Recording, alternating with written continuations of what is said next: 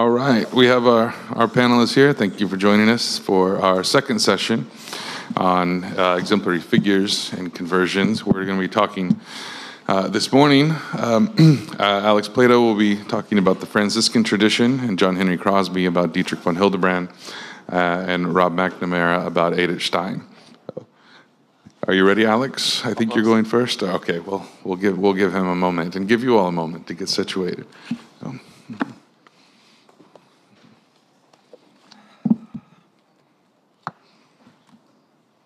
All right, ready enough? All right, ready enough is just fine. Take it away.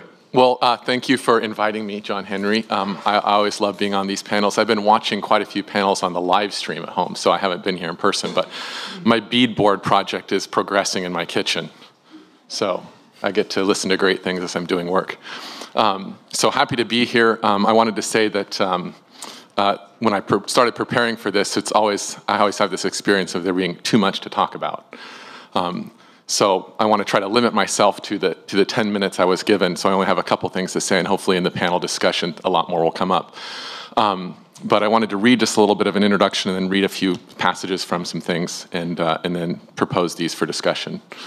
So what I want to propose is that St. Francis's conversion and his life of holiness inspired a massive proto-personalist movement, which covered the whole world, transformed art and culture, and philosophy and theology, and that it led to both religious and lay conversions of mass proportion, and according to von Hildebrand in his little book on St. Francis and the secular Franciscan order, previously called the Third Order of Penance, 3 religious orders and some 350 saints.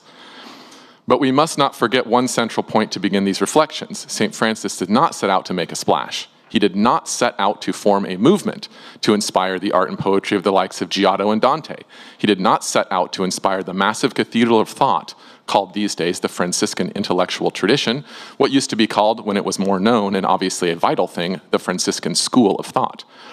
By the by, even though you might know little about the Franciscan school, which is greater and not equal to the widely known intellectual tradition or school of thought we call Thomism, I will return to some of its themes later in St. Bonaventure.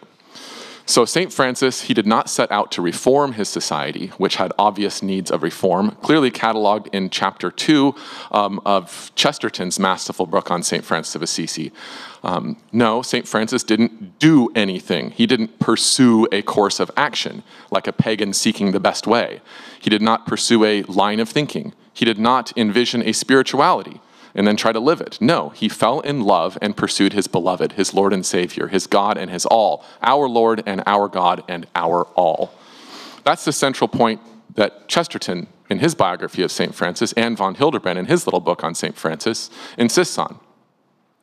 Although my topic in this panel is St. Francis, what I want to do is discuss Franciscan thought and spirituality more generally, as both a legacy of St. Francis's sainthood and as a way for us to think about conversion and the spiritual life. I am sorry to disappoint those who would like me to meditate on the incredible life and experiences of one of the greatest saints, but my excuse is that I'm not an expert. I'm not even a competent historian of St. Francis. I'm not myself a secular Franciscan in the Third Order of Penance, as von Hildebrand and many, many others were. I'm not a theologian. I'm literally a humble poor man in these areas of discourse.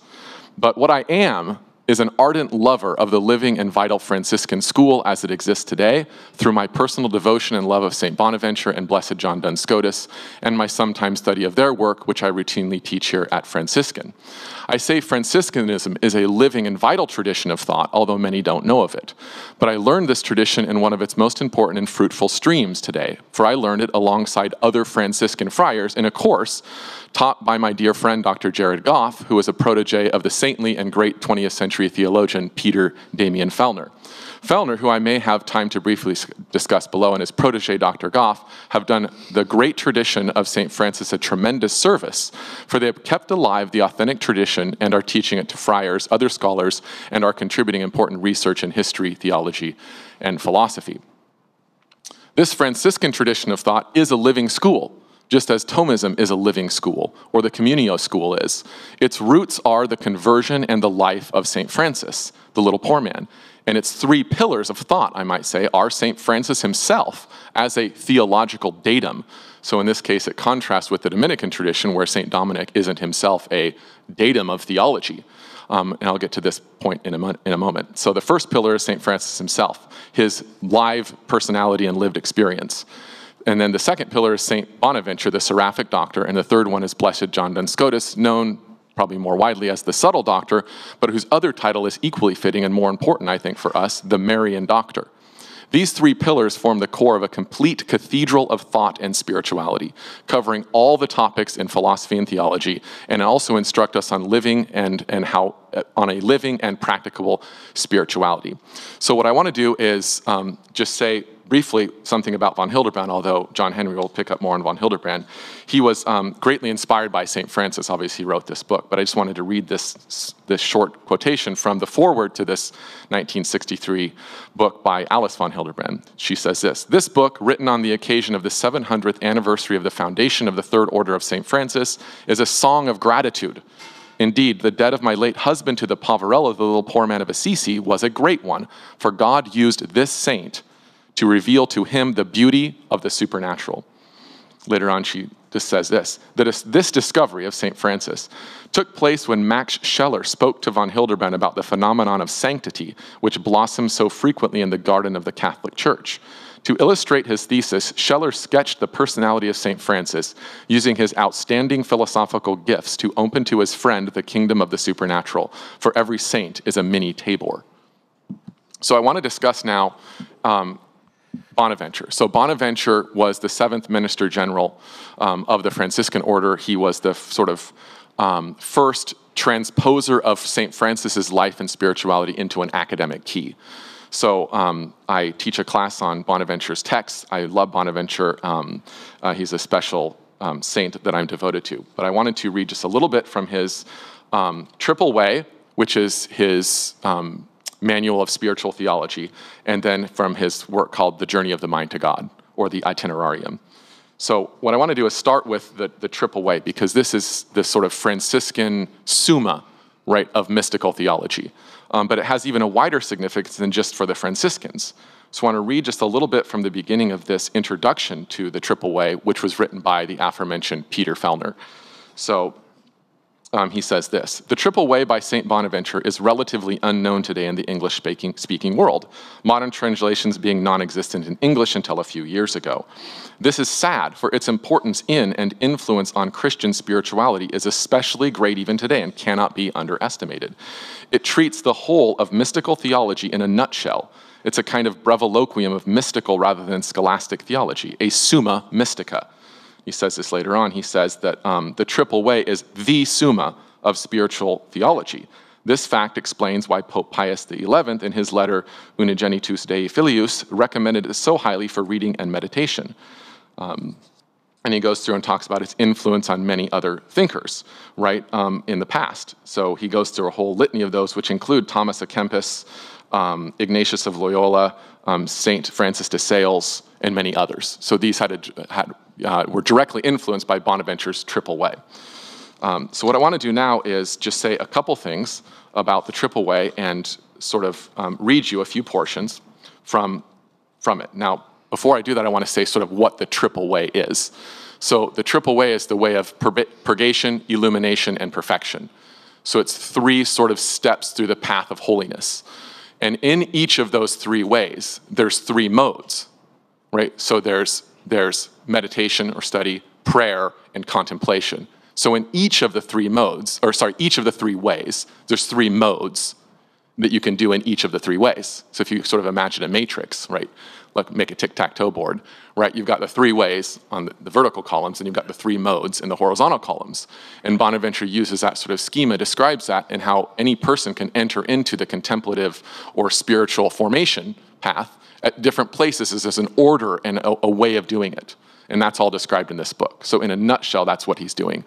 But I want to just give you a taste of what he does by reading from the very first part of it, where he talks about, where he gives first the prologue, and then he talks about the meditation in the purgative way. So you might think of that sort of like the upper left-hand corner of that tic-tac-toe board. Okay, so here's the prologue. Behold, I have described wisdom to thee in a threefold manner of ways, in thoughts and knowledge, a quote from Proverbs. Since all knowledge, especially that taught by sacred scripture, bears the imprint of the Trinity, knowledge must be counted a special vestige of the Trinity. Hence, the wise man describes sacred doctrine in relation to its triple spiritual meaning: moral, allegorical, and anagogical. This threefold understanding is in response to the triple hierarchical action of purifying, enlightening, or illumination, and perfecting. Purification leads to peace, enlightenment to truth, perfection to charity. Once the soul has mastered these three activities, it enjoys bliss. Its merits increase to the degree it engages in their practice. On the knowledge of these three hierarchical actions, then, the entire understanding of sacred scripture and the merit of eternal life as well depend. Bear in mind that when he says the knowledge and understanding of sacred scripture, that was the classical definition of theology itself. So all of theology depends on this, is what he's saying. There is consequently a threefold manner of exercising each of these ways, what I called the modes earlier: reading or meditating, one; praying, and then contemplating. So here's from chapter 1, just a taste of what he has us do. He says, let's first examine the form or structure of meditation. Our active exercise of meditation in the three ways is conditioned by the degree to which we make fruitful use during meditation of the three powers within us: the sting of conscience, the light of reason, and the spark of wisdom. If your objective is cleansing, turn your attention to the sting of conscience. If the goal is enlightenment, turn your attention to the ray of light. If it is perfection, turn your attention to the embers of wisdom, as Blessed Denis, the pseudo-Areopagite, counsels Timothy when he says, turn to the light. Here's the purgative way. As to the sting of conscience, you must exercise it by prodding first, then sharpening, and finally by redirecting your conscience to the good. As you can see, Bonaventure loves threes. There's more of them, trust me, and many layers of them.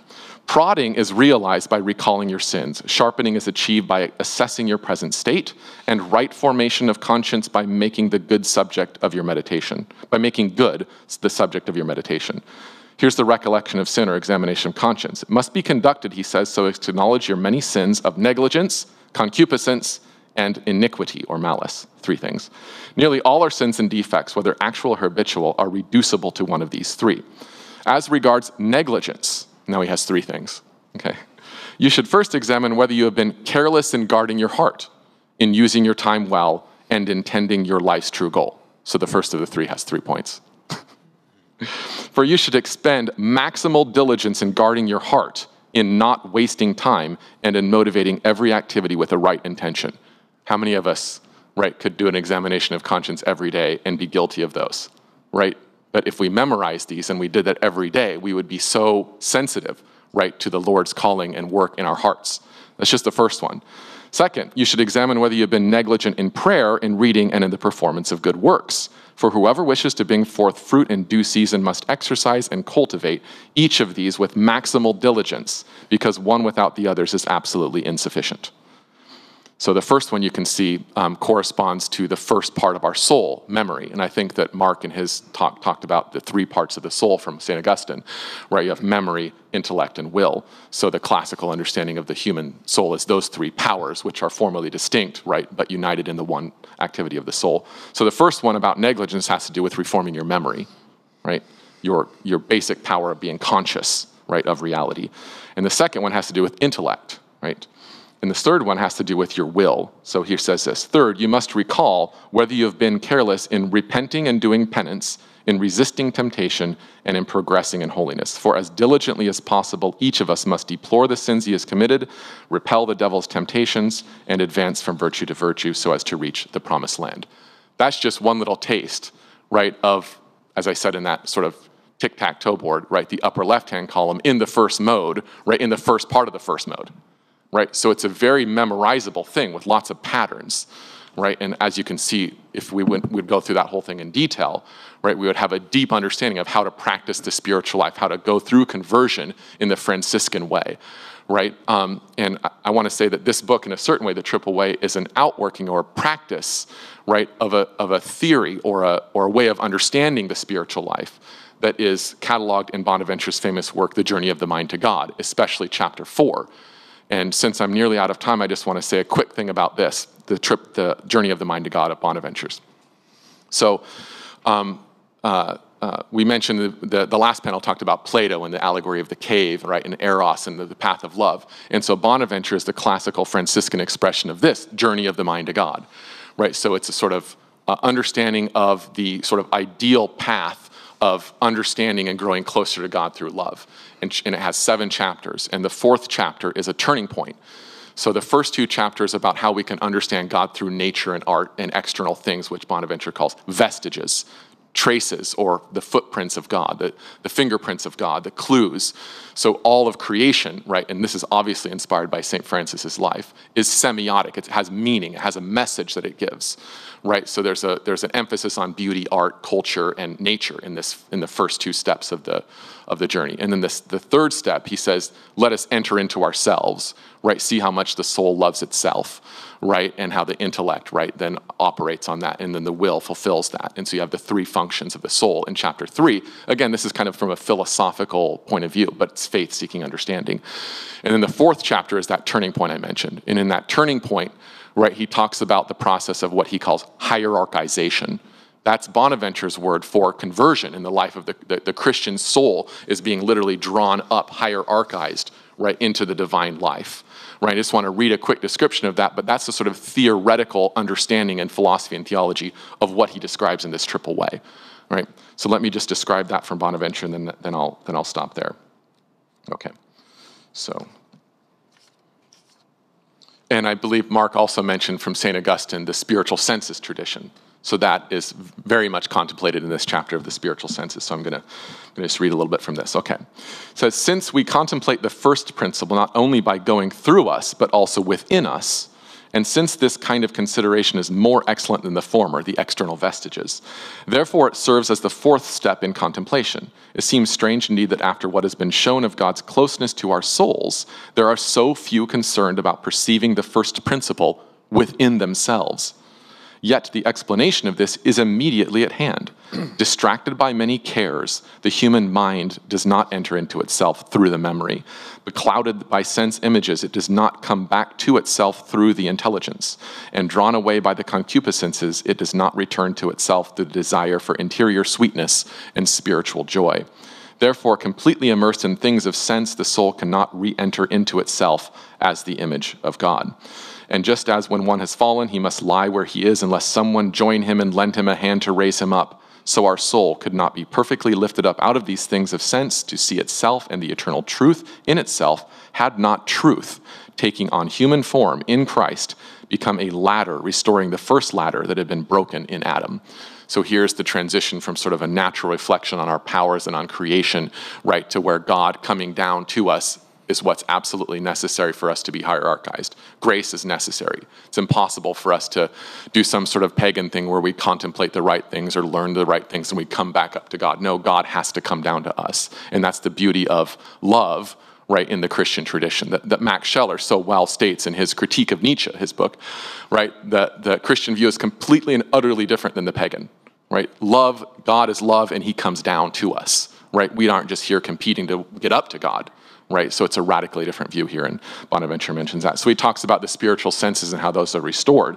Then he says this, when these things have been attained, our spirit is, through faith, hope, and charity, and the spiritual senses are restored. When these things have been attained, our spirit is made hierarchical, so that it may continue upward to the degree that it is in conformity with the heavenly Jerusalem. For into this heavenly Jerusalem no one enters unless it first comes down into his heart by grace, as St. John beheld in the Apocalypse. It comes down into our heart when by the reformation of the image, the theological virtues, the delights of the spiritual senses, the uplifting transports, our spirit becomes hierarchical, that it is purified, enlightened, and perfected, the triple way. Thus, our spirit is sealed with the 9 degrees of orders when its inner depths, the following are arranged in proper order: announcing, dictating, guiding, ordering, strengthening, commanding, receiving, revealing, and anointing. And these correspond. Each one of those we could contemplate on for a long time. Each one of these corresponds step by step to the 9 orders of angels. In the human mind, the first 3 degrees of the aforementioned orders concern nature, the following 3 activity, and the last 3 grace. Having obtained these, the soul, entering into itself, enters into the celestial Jerusalem, where, considering the order of angels, it sees in them God, who dwells in them and performs all their works. So you can imagine the soul is here and angels are at a kind of higher level in a certain way, but God reaches down, hierarchizes ourself all the way through the orders of angels to touching himself. Right? And so that's Bonaventure's image. Now he goes into a lot more detail here, right? And there's a whole Franciscan tradition of understanding the will with its powers, which von Hildebrand picked up on some of those key themes in his works, right? The 2 affections of the will, right? The 3 orders of love, the 3 fundamental attitudes. All those I see in von Hildebrand's work as a sort of carrying on of the Franciscan intellectual tradition. So all that's behind this triple way, which I highly recommend to you all. It's not long, even though this book looks that big, it has like half of this is an introduction by Peter Fellner, right? And then there's a Latin text, and then there's the triple way. So like a quarter of this is the actual English triple way, right? But it's a very cheap book, and it has a lot of insights in it.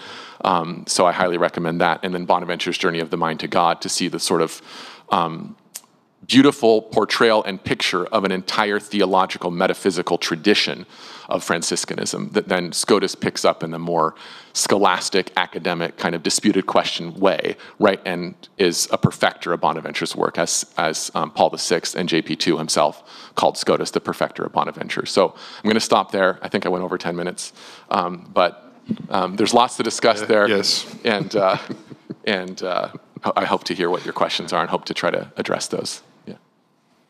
Thank you, Alex. You're a river to your people. And you know, it's too bad that von Hildebrand didn't produce more books of this We're working less on intimidating size, but this is... Yeah, that's pretty close. This is one of, yeah, that's true. For every 500-page book, there is maybe one of these. But, so I want to speak to you about Dietrich von Hildebrand, the convert, and it seems fitting in the context of a seminar on conversion to look at the man himself. And I have to say, even when I first became aware of Dietrich von Hildebrand as a young man, I didn't always think of him as a convert. You know, he was such a, you know, he's sort of the ultimate kind of Catholic, you know, so steeped in Catholic life and in culture, and in some sense, you know, taking on all the traits of a cradle Catholic, but with the ardor of the convert. So it seems that it would be, I think, interesting to all of you to, if we were to look at some of the stages of von Hildebrand's conversion, and then I'd like at the end to extract, by no means all, but some maybe key characteristics or key features of Dietrich von Hildebrand's Christian vision, particularly the vision of the new creature in Christ, the person transformed by Christ. And then I'd like to, at the very end, I think I'll have time for this, just to read to you all the prayer that concludes the book Transformation in Christ. The observation is often made that it's an incredibly rich and challenging and demanding book, and people struggle with it. That's why we only assigned 5 chapters of the book.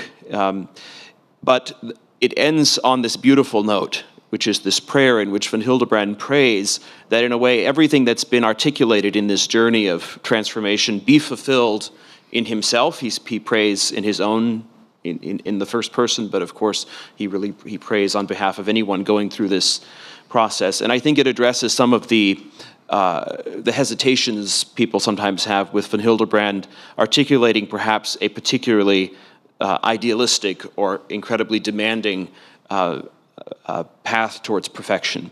So with regard to von Hildebrand himself, he's raised in a family of tremendous cultivation. His father was one of the most renowned sculptors and architects and painters of the late 19th and early 20th century.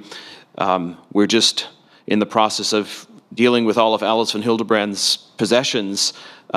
We've received certain works by Adolf von Hildebrand, and I'm just in awe of the son was prolific like the father, shall we say. I mean, there must be hundreds, if not over 1,000 works that he produced in his lifetime.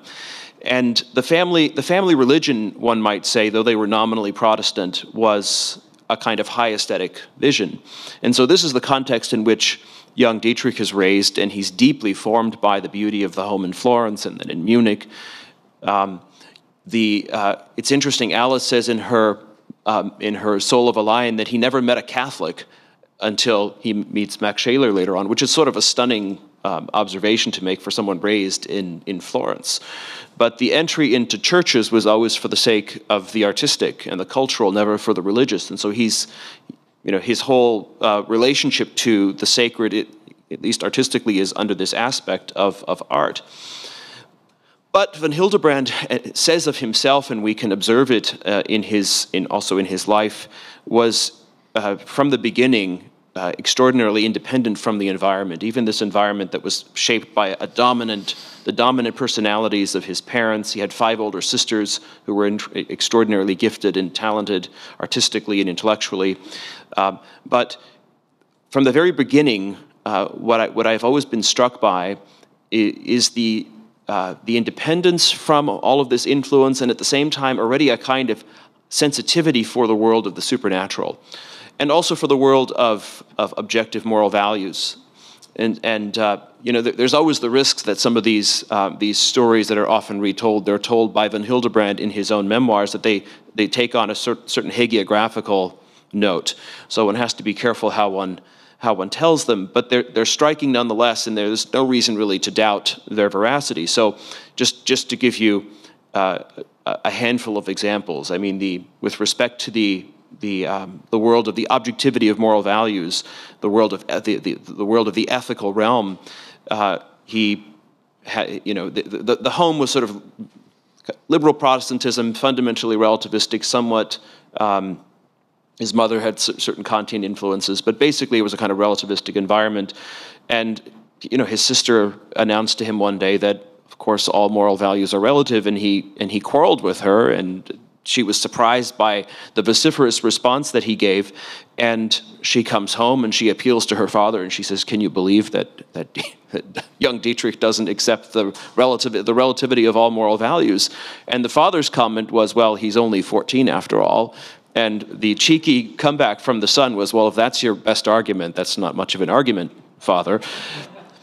But and there are many similar examples of this that demonstrate the independence, the recognition that there was in fact a realm of morality that exceeds this sort of relativistic, but with a lot of noble customs. His parents would never have harmed anyone deliberately. They were very there was a great gentility in them. The other thing that is very striking, though, and maybe more striking for his conversion, was the religious sensibilities that he had. And he describes, already at the age of 4 or 5, having a kind of an illustrated Bible. And I've never seen it, so I can't really speak to whether the art was particularly good or not, and he was only 5. But nonetheless, he describes his fascination with reading these stories, and these were stories largely of the Old Testament, and he says that he tasted the world of the supernatural, that the otherness of God was already somehow given to him in this. And this also extended then even to the figure of Jesus himself, because in the family often it was must have been an unusual family, given that they were relativists and they still spent time talking about Jesus. But his mother apparently once said that, well, Jesus, of course, is the Son of God in the sense that all of us are children of God. And his sister, who was 8 at the time, repeated this to him, and he, at the age of 5, said to her, he apparently stood on the back of his bed and he pointed his finger at her and he said, "I swear to you that Christ is God." So you have this extraordinary awareness already as a young boy of a world that is much greater than the world that's been given to him. There's a world of good and evil. God speaks to man in the stories of the Old Testament, and Jesus is not just a good man. Jesus is God. But on the other hand, this lay slumbering with him. But it's interesting that when he was baptized at the age of 6, this was done with a certain ironical spirit, and his sisters teased him. They called him the little priest in his little white gown, and he was very upset at this because he took it quite seriously. And so afterwards, when his mother asked him if he wanted to be confirmed as a teenager, he declined because he knew he wanted to be a Christian, but he wasn't convinced yet that the fullness of Christianity was found in this sort of cultural Protestantism that he had been raised in, and so he declined in order to have that happen later. So the real impetus, as Alex said, for his conversion came when he became a university student and he meets the philosopher Max Scheler, who became one of his best friends from about 1907 until 1921, when there was a parting of the ways between the two of them. In fact, he says that he thinks that Scheler considered him his best friend. And this had to do with a whole host of reasons. But Scheler, in addition to introducing him to his own remarkable personality, and Scheler is the real source of von Hildebrand's personalism, certainly more so than Husserl. But Scheler also was the person who, for the first time, introduced him to the face of the church, making the somewhat stunning claim that the Catholic Church is the true church.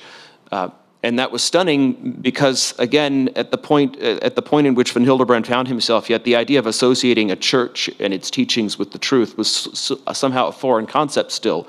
And so Scheler produced this sketch of St. Francis of Assisi, which is in the book by Scheler on the problem of sympathy. And I think the most significant thing that emerges in this sketch of the saint is the irreducibility of sanctity to natural virtue. The idea somehow that a saint isn't just an exceptionally moral individual and exhibiting primarily natural traits, but that there's a transformation of the saint through the life of grace.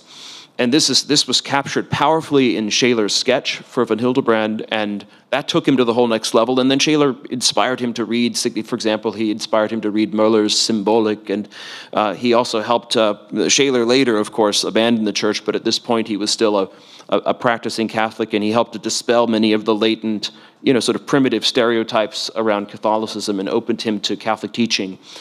And so this is 1907, 1908, 1909. This is von Hildebrand's early, these are his years in the university. I won't go into it, but this is also the time in which he marries.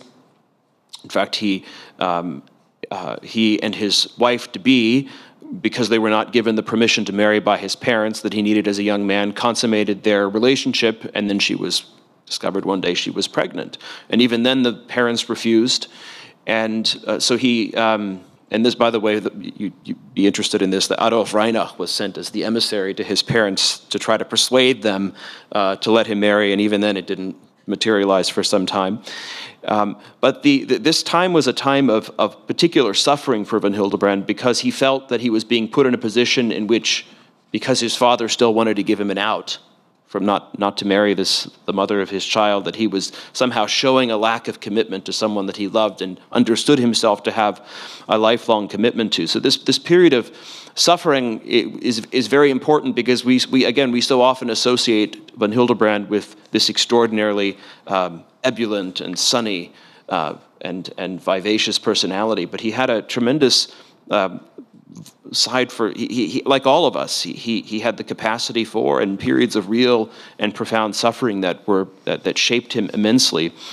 And so finally, the permission is given, and he and his wife are able to marry, and they name their son Franz in honor of St. Francis of Assisi. But during this time, 1913, his older sister surprises him by inviting him to come to her first communion in the catacombs of St. Cecilia in Rome.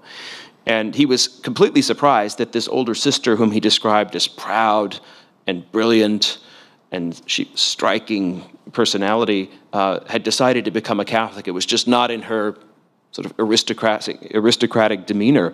So he accompanied her, and he describes in his memoirs how moved he was to see this proud sister of his kneeling to receive the Eucharist, a gesture he never expected her to do. And on their way home to the sister at that time was living in Rome, they shared a carriage together, and she looked at him and she said, "Grace knocks at the door of the soul, but it may not knock again. Promise me you will take instruction when you return to Munich." And this was sort of the nudge that he needed to finally make the move.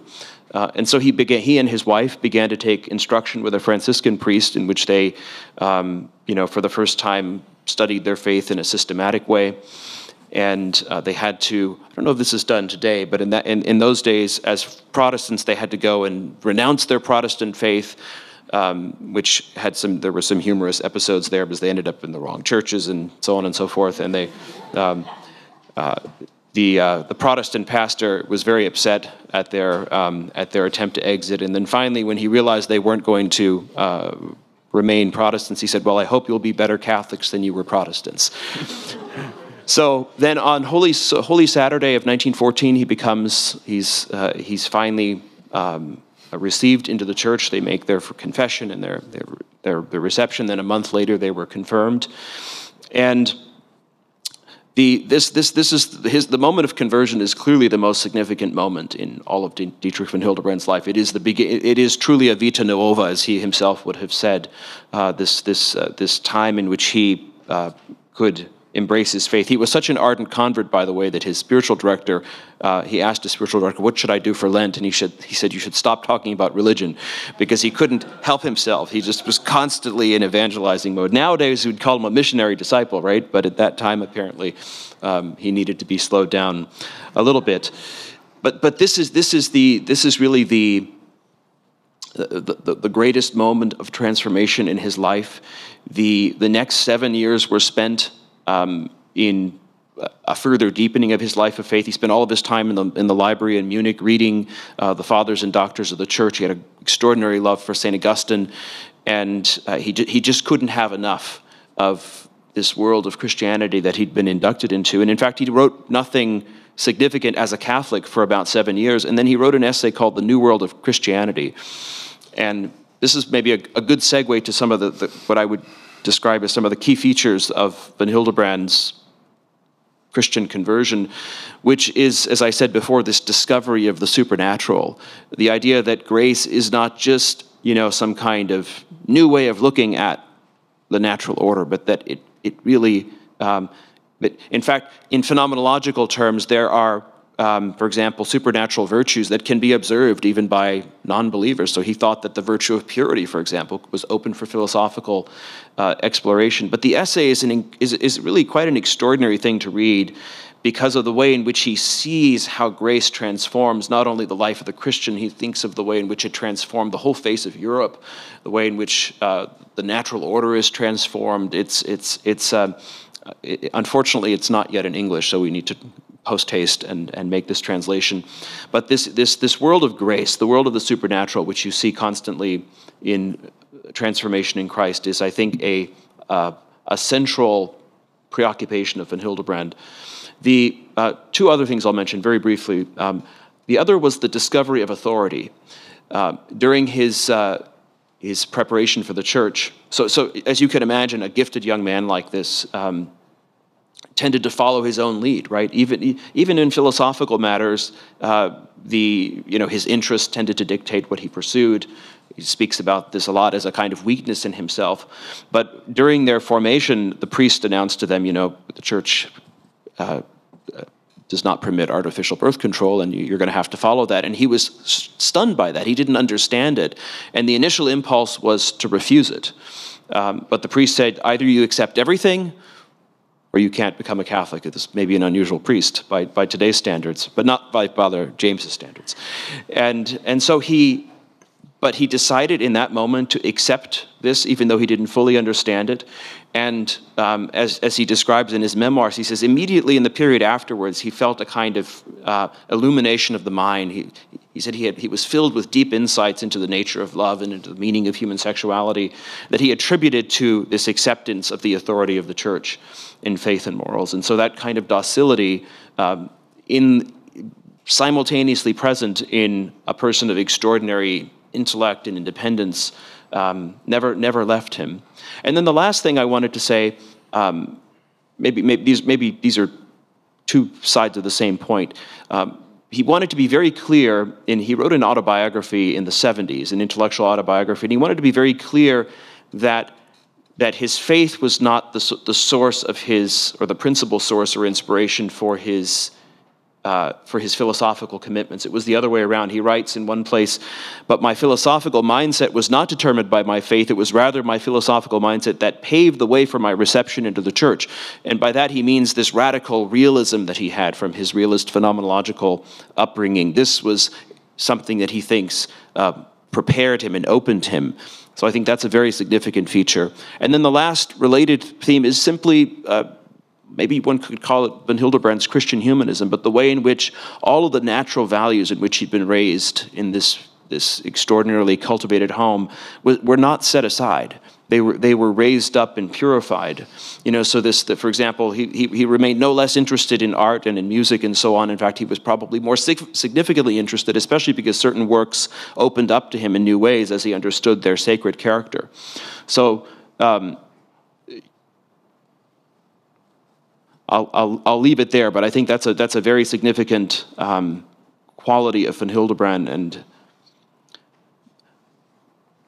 there's probably not, I won't read this prayer simply because we're out of time, but those of you who have transformation in Christ, on the very last page of the book, you'll find this very beautiful prayer in which, as I said, everything that he proposes in this book as being constitutive of transformation in Christ is sought and asked for. And maybe the thing that always has struck me the most about this prayer is that the prayer doesn't just ask. It doesn't just say, transform me, O Lord. It's a kind of credo as well. It says, I have faith in you, Lord, that you can do these things in me that I cannot do for myself. And so that's why I wanted to mention the prayer, because to the extent that he might describe, for example, surrender as seeming sort of easy, or easier than it is for most of us. And as Matt Bruninger pointed out yesterday, that there are so many obstacles to that. This prayer, I think, demonstrates a great realism about how much all of this is only possible with the grace of God. It's very touching, by the way, that on his tombstone in New Rochelle, the words there are taken from Scripture are the words of Peter, Lord, you know that I love you. And I think that also captures the way in which, as much as Dietrich von Hildebrand loved the Lord with all of his heart and soul, he knew that he had to, he knew ultimately that even the love that he had for Jesus was the guarantee of that, even when perhaps he were to fall short of that.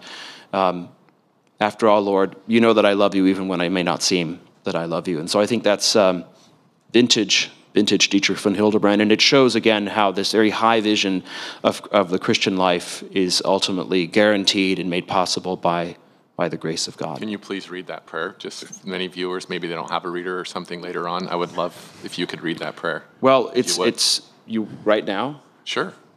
I mean, yeah, I'll send it we to you can. all. We can read it at our closing dinner. Later. I think we should finish our presentation I have first. people that I want to see this later. Yeah, no, that'll be great. But Rob presently has negative 2 minutes for his presentation. I don't know how he's going to do it. But let's turn to Rob first, and maybe perhaps that would be a good question for someone in the audience for the Q&A to ask John Henry to read the prayer during our Q&A. How about that? But we hereby give you positive minutes. Thank you, John Henry. Yes, you have your time, Rob. Go ahead. Thank you, John Henry. Thank you, Alex. What I would like to focus on this morning is the particular and the individual. So, of course, this week we've been working our way through the transformation of Christ together, and this is a general transformation, something that's applicable to all of us universally considered. And tomorrow we'll have the Universal Call to Holiness panel. And yet, when conversion comes, it comes to the individual. It's a particular conversion. Now, I'm going to speak about St. Teresa Benedicta of the Cross, more commonly known as Edith Stein. And when she comes to our knowledge first, it's often precisely as a convert to Catholic Christianity from Judaism, and also a convert from atheism, or at least profound agnosticism. And we come to know her both philosophically in some way and devotionally as a convert. Now, when we look into St. Edith Stein's conversion, many features can be given, many historical facts can be given as a reason for her conversion, like the fact that she read Kierkegaard and the New Testament, and the fact that she came across Max Scheler and through her phenomenological studies encountered other Christians and Catholics of fervor. And yet, when she's asked about her conversion, she repeats words from the book of Isaiah, which in the Latin Vulgate is secretum meum mihi, my secret is my own, or my secret to myself. And this seems to put before us again that particularity of conversion. God calls to each of us individually in our conversion, and it's in response to that call that conversion comes about. And yet we have to try and understand this in such a forum in a general way. We have to think our way through it with some kind of generality. Now, it seems to me that another section of Isaiah puts before us a generality that speaks to the particularity of each of us as individuals. And that is, I have called you by name, you are mine, from chapter 43 of Isaiah. I have called you by name, you are mine. Now, this seems to me to chart the course of St. Edith Stein's life. She had, of course, this profound appreciation for the individual, and in her works, as you probably know, she famously disagrees with St. Thomas Aquinas on the principle of individuation. And one of the reasons why she disagrees with Aquinas, or one of the ways she supports her disagreement from Aquinas, is a quote from the book of Revelation. To him who conquers, I will give some of the hidden manna, and I will give him a white stone with a new name written on that stone, which no one knows except him who receives it. So there's a sense here in the book of Revelation, as understood by Stein, that each of us have a proper name. And it seems to me this gives us the adequate interpretation of that verse from Isaiah. I have called you by name, and you are mine. Now, Dr. Spencer earlier in the week spoke about the fact that all creatures are logoi of the Logos.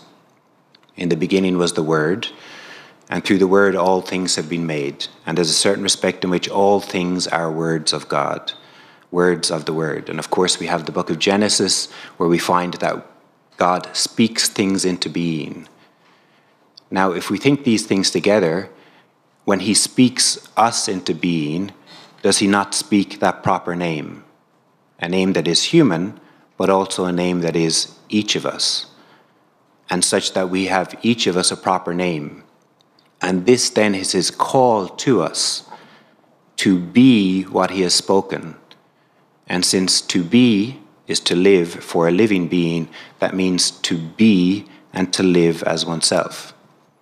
Now, the immediate appeal of this is, for what other reason will God have created than that he wants the creature to be itself? For what other reason has he created the human person than he wants the human person to be him or herself? Why would a carpenter create a table unless he wants the table to be a table? Why would God create unless he wants the creature to be itself? And of course, God calls by speaking, God creates by speaking, and then he calls that which he has spoken into being to himself. And I think we ought to understand conversion according to this template. God is calling to each of us to be ourselves, and in so doing, he's calling us forth to him. And in our response then, when we turn toward him, then we orient our lives with respect to that call. Now, this does seem to authentically chart the course of Edith Stein's life. Like Dietrich von Hildebrand, she was an incredibly independent thinker. And what anchors her thought all throughout her life is the question of truth. And in her response to the question of truth, she stood independent first of her Orthodox Jewish faith, the faith of her family, which caused great consternation within her family. And then at a later point, or at the same point, but in a different respect, stood independent of a philosophy that remained pure without any Catholic dogma to render the truth already constrained.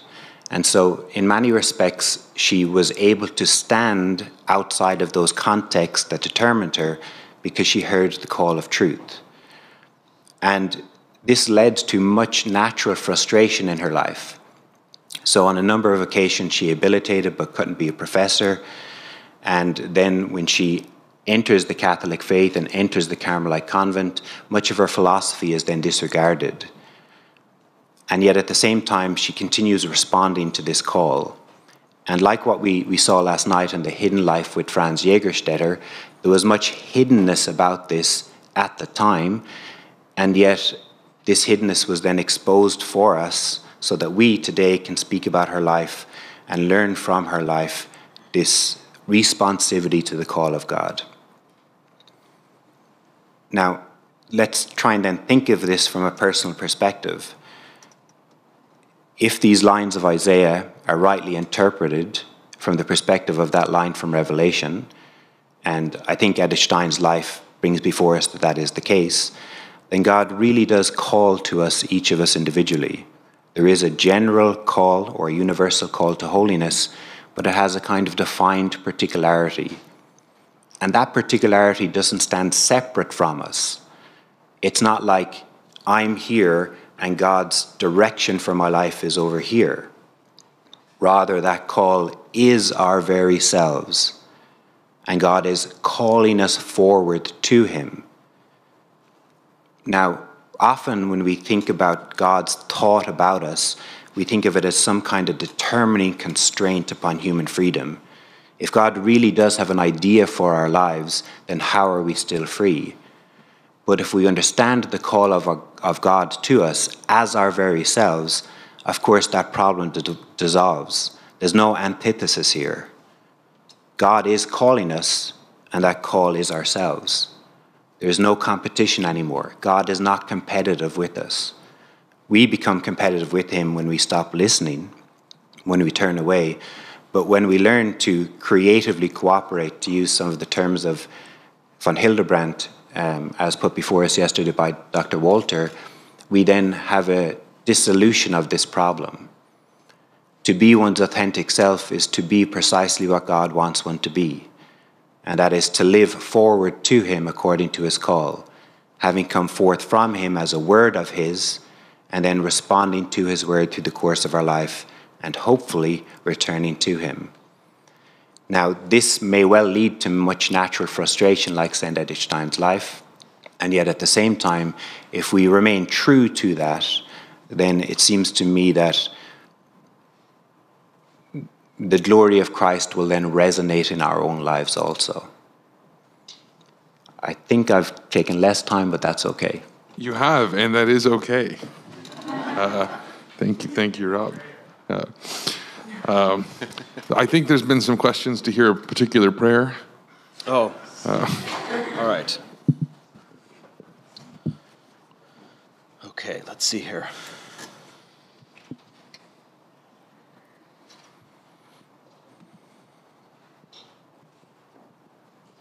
Slightly larger. All right.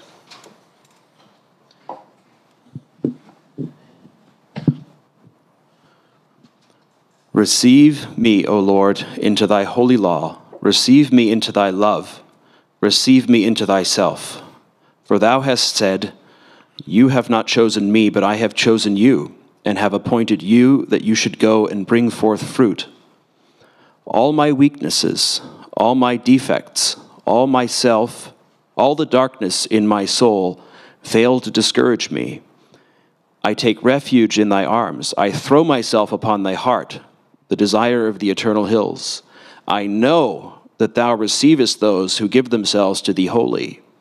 I shall live then, live by thee, even thy true divine life, to which all fullness of natural life is but a dwelling in death, the life of which thou hast said, this is eternal life, that they know thee, the one true God, and him that thou hast sent, Jesus Christ. This is the life that I long for, the life which like a stream flows over into eternity, the everlasting, never-ceasing, blissful life which is one with thyself and the never-ending love. Let me not be confounded in my hope. Thou hast never yet disappointed those who put their hope in thee and deliver themselves wholly to thee. For thou alone, in whom is the fullness of divinity, canst fill our hearts to the full. I have heard the psalmist cry out, taste and see that the Lord is sweet. I hear the voice of thy apostle. Eye hath not seen, nor ear heard, neither hath it entered into the heart of man what things God has prepared for them that love him. And thou hast thyself promised those who follow thee that one day they will hear thy voice. Come, ye blessed of my Father, possess you the kingdom prepared for you from the foundation of the world. Uphold me, O Lord, according to your word, and I shall live, and do not let me be confounded in my hope. Thank you. We'll open up the floor for additional questions. In the back.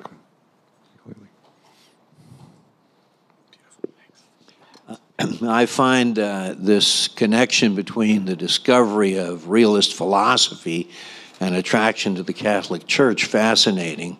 And I think the linkage there is authority. when you acknowledge a realist philosophy, you're saying that your mind has to submit to being and the truth about being. It's not relativistic. It's not like Nietzsche where you just throw out what's there and try to recreate it in your own image, but you have to submit your mind to the truth about being. And once you do that on the philosophical level, you can't take it as an insult if you submit to the church. If God has spoken, he's spoken with authority. And so, many others in the Munich phenomenology and the realist phenomenologists either converted or were attracted to, or investigated the Catholic Church, and I think there's that clear linkage. And Kierkegaard, though he never got to Catholicism, strongly criticized his Danish state church because they didn't speak with authority. They were more like the scribes and Pharisees. But, all right, good enough. Would like to reply? Yeah, I think that's correct, Michael. Thank you.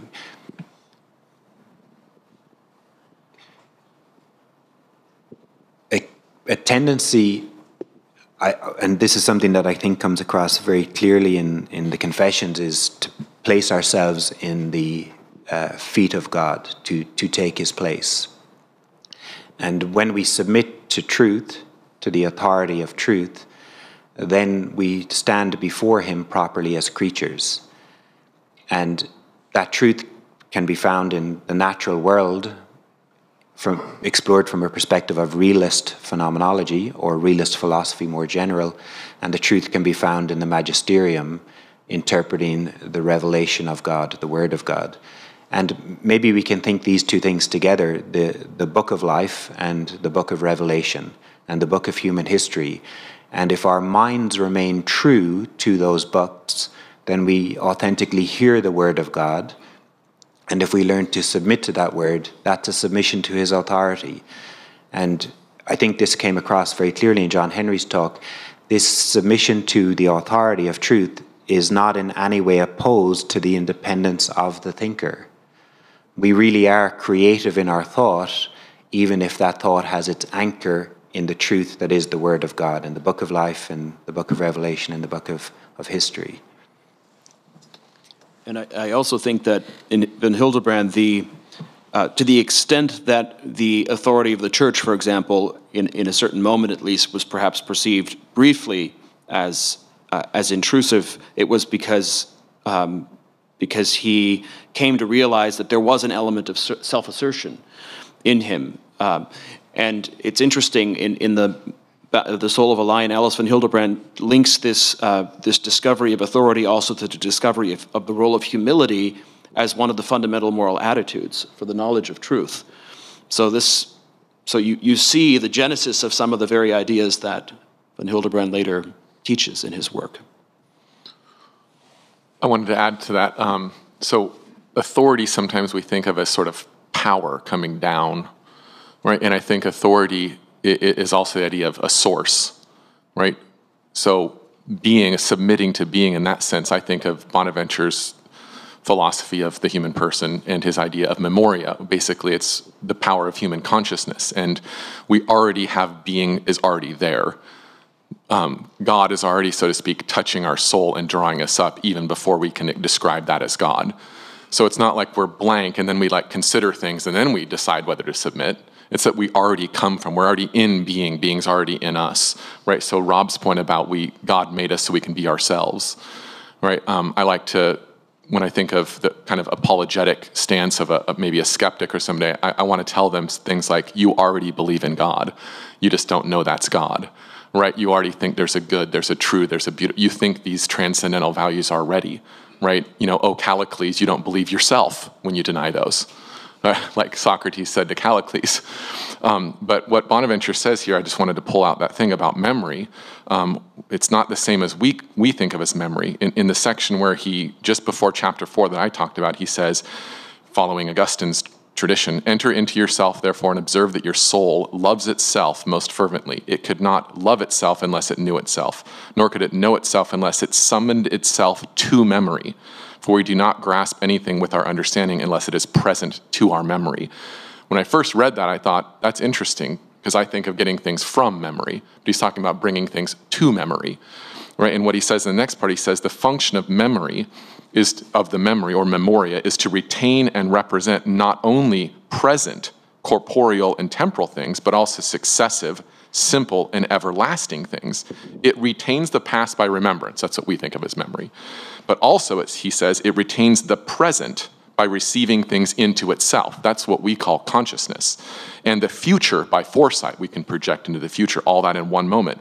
It retains also simple things, and he gives the examples of a point, an instant, and a unit, without which it is impossible to bring anything to consciousness, right? It retains them in a permanent way also, the principles and axioms of all the sciences. We would think of like logical laws. All that is already structured into our very souls. We already have being, we already have the transcendentals there. And then when it comes to intellect, he talks about, right, obviously being itself is there. And thinkers like Aquinas and Scotus say this. This is how we cognize anything. Right? We cognize in a confused manner. We cognize being, right? Or Scotus said being is habitually known. Even a fetus, right, habitually knows being, right? It's there before it doesn't get information that activates something. It was already in there. So I find a great insight that when we submit to being, right, we're being ourselves. We're coming from God and going to God, which is the whole point of conversion in the Christian life. Mark? I guess my question is primarily for Alex, but I guess others can certainly chime in. So you mentioned how one of the marvelous things about the Franciscan school is how the person of St. Francis himself is a living datum, right? A living source. And I think of, like St. Bonaventure's marvelous life of St. Francis, which expounds upon his life. And you talked about how this bore such great fruit. I mean, I think I would contend like the whole like Western representational artistic tradition sort of comes out of St. Francis with people like Giotto and Fra Angelico and people like this. So marvelous fruits of this personality. And I was wondering if you would be willing to share, sort of witness to us a little more of how in your own life, St. Francis has been a living datum for your own thought. I mean, I take it you implicitly shared this a bit by sharing the things from Bonaventure, but more about St. Francis himself, right? How he can be a witness to us. The first biography I read of St. Francis was Chesterton's. And so there's a lot of images in that biography, if you haven't read that I highly encourage you to read. And one of the things he talks about St. Francis in the beginning as being a puzzle to the sort of modern skeptic, because on the one hand, he's extremely ascetical, right, which to many modern people might seem sort of morbid, right? But on the other hand, he's like extremely joyful and cheerful, like a maniac, right? And well, what puts those two things together? And what Chesterton says in that first bit is what puts those together, is what explains it all, is a lover who's like desperately wants to be with his beloved. He'll do anything. He'll cut off his arm, whatever. So that idea of love personally being such an animating factor that it can sustain both the like radical asceticism of a true Christian life, right, and also the pure joy of being a created image of God in this beautiful world that he made. So that's the first thing that inspires me. And then the other thing is that sort of what Rob was mentioning is the individuality. So St. Francis is obviously an incredible personality of complete originality, right? And how did he get that? Well, it's by, to use the language that Michael Haley just used, submitting to being, following God, following the call of God. And again, something that Chesterton mentions is that when God calls, sort of like grace knocks but might not knock again, is you respond right away. And so from the outside, it might appear, and Chesterton talks about this with St. Francis, he appeared imprudent in certain respects, right? So from an outside point of view, he's not like properly deliberating things, right? He sort of rushes into things, right? But in a certain way, he's just ready to respond to the call. And there's no debating about that. When you hear it from God, you do it, right? And if it wasn't the way you're supposed to do it, he'll teach you. So instead of trying, for me, I'm an academic, so my tendency is to go into abstractions, right? And so St. Francis is always reminding me that it's about that personal encounter, personal relationship, responding to God in my thoughts, right? The very insights that I feel like I receive when I'm reading beautiful authors, like when you were reading that prayer, right? Or different moments of your talk. There's like an insight or an intuition. I tend to want to attribute those to myself, right? But St. Francis reminds me that those don't come from me. Like those insights and intuitions come from the Holy Spirit. The Holy Spirit is in my very thoughts, which is the thing I'm always doing as a philosopher. So he reminds me to sort of recognize the source, the authority, where things are coming from in a personal, constantly remind myself of that personal relationship that I'm in. Whether I think of it that way or not, that's what's happening. Yeah, so. Can I add one thing to that? So that that all resonates a great deal, though my confirmation name is St. Francis, but I was confirmed a little too early, and so I picked him because of his love of animals, not for all of these noble reasons. But what you say reminds me of something that we didn't talk about with regard to von Hildebrand, and in a way it would be true also of certainly true in an extraordinary way of Edith Stein, which is the dimension of witness. And that is to say, the respect in which the transformation wrought in them spilled over into the lives of others and became a call and an appeal. Von Hildebrand had an extraordinary number of godchildren, which I take to be a sign of, I mean, I suppose you could have godchildren for the wrong reasons, but it's a lot of people to think about. He had over 100 godchildren that he sponsored into the church, people who came to him. He was often, people often said, you need to go talk to Dr. von Hildebrand. He'll explain your mysterious experience. People would have they'd have a dream or they'd have a troubling experience. They'd go to him. But it seems to me that the most striking feature of his Christian witness was his joy. His joy and of course, what does joy flow from? It flows from love. And one of his students, who I think later became a convert, said that when meeting him in the classroom, he said, "I never realized it was possible for someone to be as happy as he was." So that captures beautifully the abundant joy that he manifested. And there are a number of people in the room here who knew him and can speak to that. Looking at you, Michael and Jim and my dad, but that comes through in his writing and in his life, and so I think that he doesn't speak so much about Christian witness in this book, but that maybe brings his own Christian thought full circle to bring into focus the dimension of witness. Rob, anything to add? No. Okay. Next question. Question is for Dr. McNamara. It would seem to me that for Stein, following St. Thomas, she would say that to speak of a moment of conversion or to speak of a call is an abstraction. In the same way that creation, in a sense, is an abstraction. There's creation and there's conservation. And so the conservation, in a sense, is happening every single moment of our lives. The ground of our being is a constant giving, constant influx of our existence. So if we take these two ideas of Stein's, that there's a call. In this case, it would be a constant calling from every single moment of our lives to the next. And the fact that this call is ourselves. For Stein, does this show up in experience? Can it show up in experience in a concealed way for everyone, not just the saint? That at every moment there is a constant calling, which is our very true self.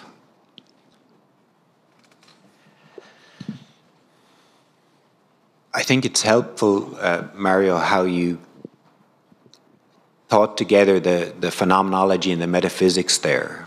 Because, of course, in her later thought, in her mature works, she integrates the phenomenological method of Edmund Husserl with the metaphysical tradition of St. Thomas Aquinas and other Christian Catholic thinkers. And so she comes to understand creation in that very way, which is that God's act of creation as the gift of being is something that is a perpetual act and endures throughout the entire course of the creature's existence. Creation as an act becomes conservation. Now, when we think that together with the sacred scriptures, and when we think of God as an intelligent and volitional being, we can think of this as an expression of meaning in the word of creation. Genesis speaks about God speaking things into being, and St. John's prologue is, "In the beginning was the Word, through whom all things have been made." And we should take these insights of revelation incredibly seriously. And how do we understand this then? Well, God is speaking us into being here and now. If he failed to thoughtfully love and speak us into being, we would immediately cease to be. And what else is he saying than be you what I have spoken you? Now, if we begin to try and think about this phenomenologically, surely the Creator hasn't hid this word from us. He hasn't made it a paradox or a mystery to be solved. A mystery in the sense of a complex problem that's really difficult to get to the bottom of. But of course it is a mystery in a more fulsome sense. It seems to me that surely we can hear his voice in the natural world, in the book of Revelation, in history, and we can hear his voice in ourselves. Now, one of the most interesting panels for me earlier in the week was the panel on recollection. Of course, we need a kind of recollected disposition, recollected attitude to hear that call, to hear that voice. Because it's not something that will come booming into our lives every moment, though we will certainly have boom moments, I think, vivid moments.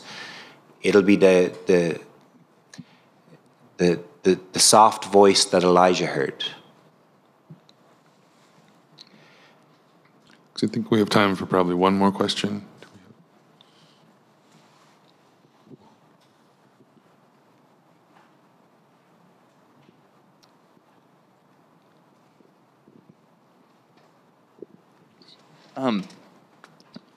Rob, you mentioned this idea of creative cooperation. And it occurs to me that in the book of Genesis, Adam, as part of his first thing he does with the creative order is that God invites him into the creative act, that God brings the animals to Adam and Adam names them. And that there's a way in which our cooperation with God brings about true creation. We get invited into the creative act. And I think this even shows up in the life of St. Francis, right? This abundance of this rich Franciscan tradition that follows from him.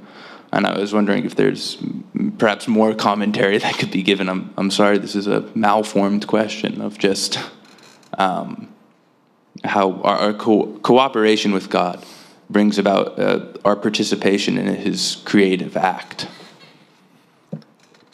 It reminds me of an insight in Wojtyła's writings where he speaks about creativity as an authentic sign of personal being. Where you find creativity, there you find a person. And he resolves this creativity to thought, to our ability to think. And there's something unusual about this because, of course, we've spoken on a number of occasions and in a number of ways about the way thought is responsive or receptive to being, and we have to think in truth if we are to think rightly.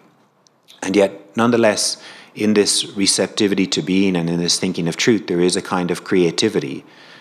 And I think of this creativity as a cooperative creativity. God has drawn us into his creativity, and having created us as persons, he introduces us to his own creativity.